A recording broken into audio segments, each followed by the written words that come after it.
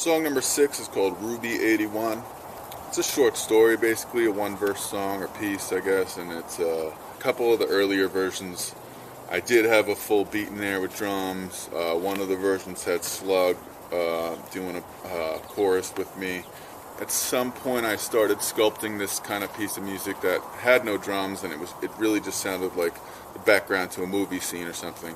The actual lyrics were just a short story that I had written about a 4th of July party where a younger child is sort of placed inside to be away from the fireworks, where all the adults are kind of mingling and enjoying themselves.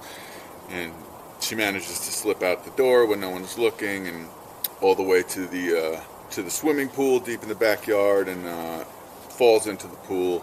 The family dog, which had been kind of was the only one who was sort of observing this whole thing go down, was able to get to the girl, pull her out of the pool. The entire song was just built to be this kind of like